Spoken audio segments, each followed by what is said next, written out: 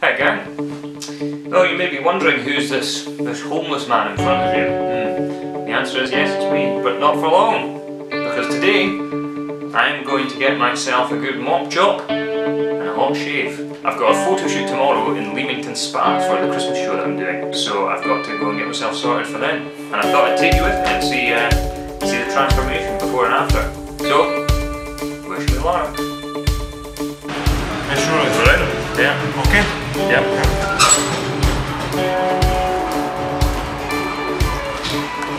Hadi ses şuralar falan. Haksız mı oluyor oğlum? Yola çıkarsın ha bak.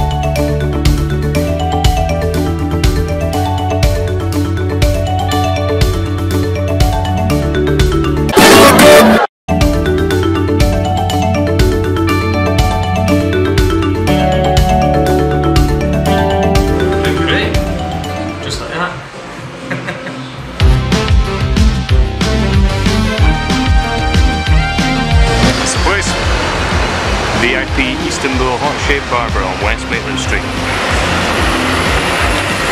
Best and weirdest shave of my life. Oh my god. Becky, look at my face. The closest shave I've ever had in my life. My face literally hasn't felt this smooth since it was probably about 13. So, I mean, you'll see it in the video. Annoyingly, the card ran out.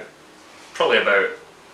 He'd shaved it all, and then the card ran out, and then he went over and shaved it again. So he missed like the second layer, but you saw the dramatic part, so it's fine.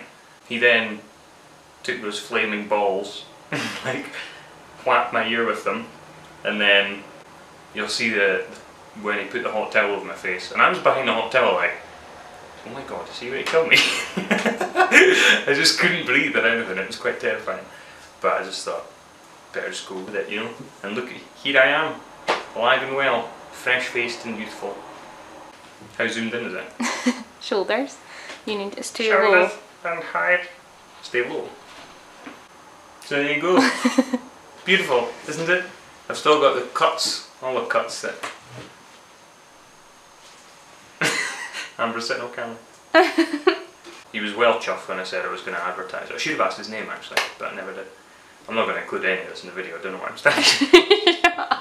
I'll put a before thing somewhere in the video so you can see a before and after. And I'm off to wash my hands and put some moisturiser on because my face is on fire! Goodbye.